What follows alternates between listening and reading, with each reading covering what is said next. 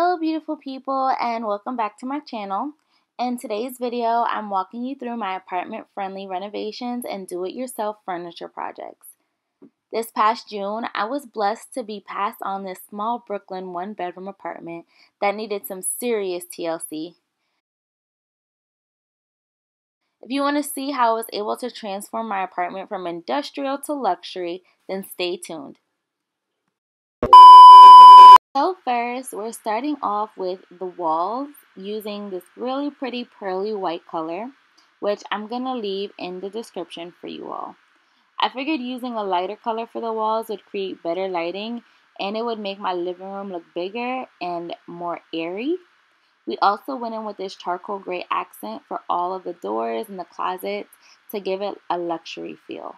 We kind of just moved everything into the living room so that we can paint around everything.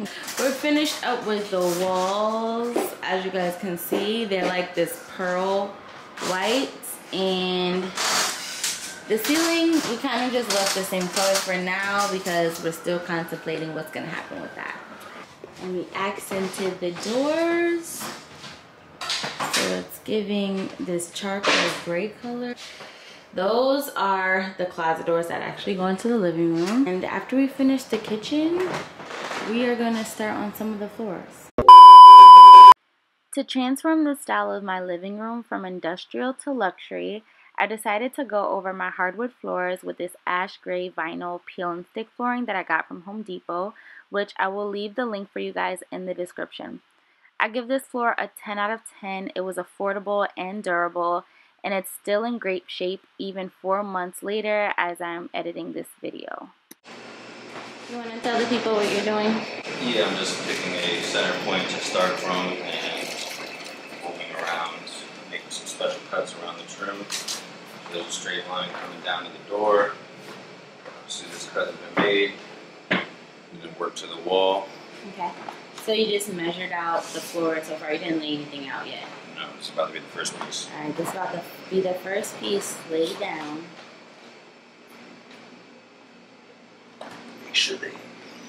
I'm not gonna lie, I did a lousy job filming the flooring process, and luckily for me, my boyfriend owns a flooring business, so I'll just leave a link to my favorite do-it-yourself peel and stick video below. Throughout this process, it's recommended that you use a tool called a roller, which I didn't have. So what you see me doing now is I'm just taking some blue painter's tape and I'm taping together each of the floor planks, and I left them on for about 3 weeks to ensure that my planks were flat and it prevents lifting. The best part about peel and stick flooring, which is why I chose it, is that I can just lift it all up when it's time for me to return my apartment back to my landlord, and that's why I love it.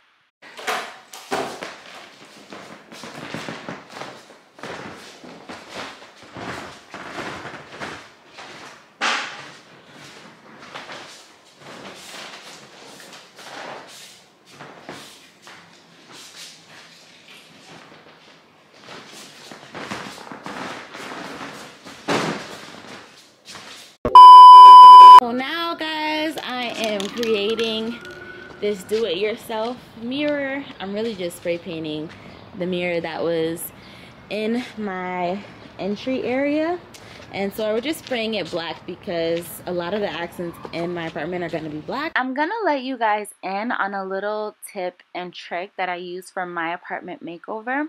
I actually saved a lot of money because I didn't buy any new furniture or decor. I actually just bargained for secondhand pieces, or I simply refinished the pieces that were already left in my apartment for free by using plain black spray paint like I'm doing here.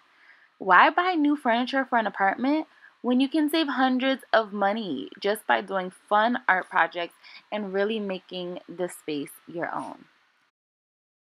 Like with this piece of furniture here, this was actually a shelving unit that was used over a bed in my bedroom, and I felt like it just overcrowded the bedroom and would be more appropriate as a TV console.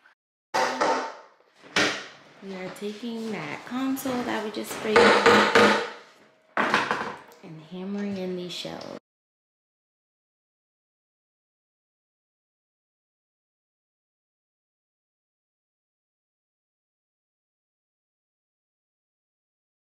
This is how the console is looking after I spray painted and put like my hookah stuff underneath there, and my little owl and my humidifier. Over here, this is like the entryway to my house, and as you guys can see, I hung up that mirror. I'm actually about to try to put up these glass pieces on the wall somewhere. So I'm about to show you guys how I put this thing on the wall. I don't really know how I'm gonna do it right now. I think I'm just gonna like draw a line down the middle of this wall and then kind of just like do the center pieces going all the way through, and then just like coming evenly with some more pieces as I go. One unfortunate thing about living in Brooklyn or living in New York at all is that everything is so expensive but so small. So I decided to enlarge my living room by putting up this glass mural.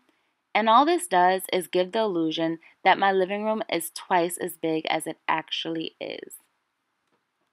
I'm about to build this bar that I just picked up from OfferUp. If you guys don't know what OfferUp is, it is this site that people pretty much sell all their furniture, their used furniture, for super cheap prices. So I got this bar that I'm about to put together, and it's gonna go right over there in that little nook. And I'm also gonna put together this coffee table.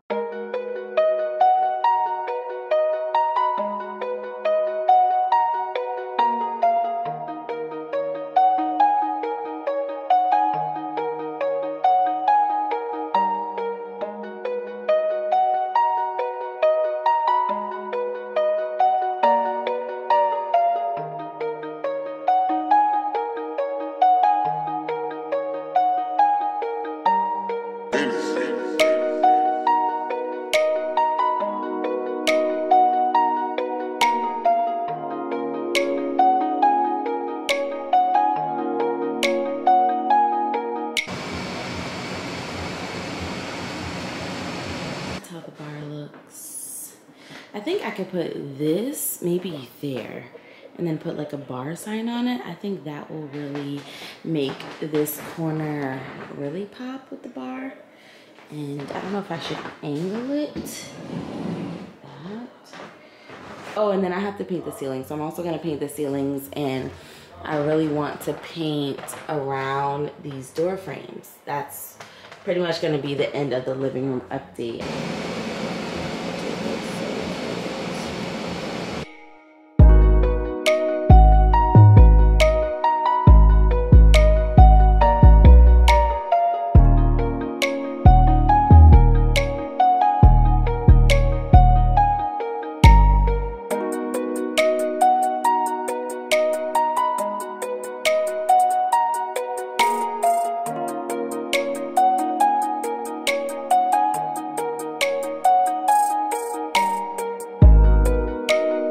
That is a wrap. Thank you guys so much for tuning in to my apartment friendly renovations and do it yourselves.